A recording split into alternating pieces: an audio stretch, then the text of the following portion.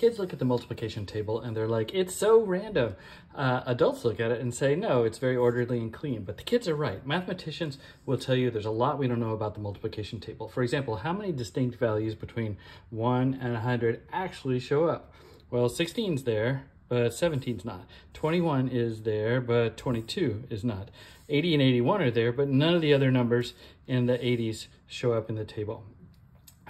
The answer is there's 42 distinct values. That is 42% of all the possible numbers between 1 and 100 actually show up. Now, maybe half is about the right number because the values here are mirrored by the values here. So 5 times 1 is the same as 1 times 5. Now, a mathematician is going to ask, okay, what about the 100 by 100 table?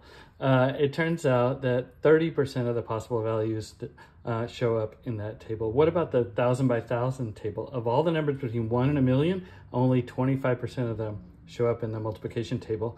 And in 1955, Erdos showed that as n goes to infinity, the proportion of values between 1 and n squared appearing in the table goes to 0%. Okay, but what about for a particular n? Is there a formula that tells you the proportion?